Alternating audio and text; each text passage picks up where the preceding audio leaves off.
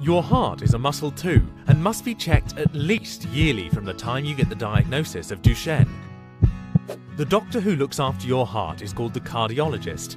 This doctor will listen to your heart to be sure that it sounds like it should. He will do a test called an EKG to check how fast your heart beats and the rhythm of those beats.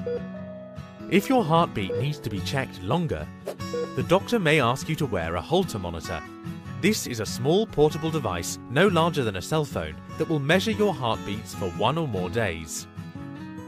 They will get either an echocardiogram or an MRI of the heart. These tests allow the cardiologist to look at your heart and to make sure it is the right size and is pumping blood correctly.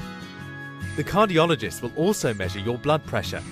If heart problems are found, medicines called either ACE inhibitors or angiotensin receptor blockers will be prescribed. These treatments should be started at least by age 10, even if your heart tests are completely normal. They will help to keep your heart strong.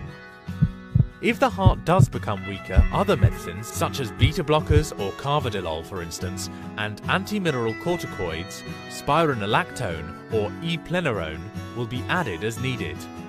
If you have severe chest pain that does not go away, you should call your cardiologist and go to the emergency room.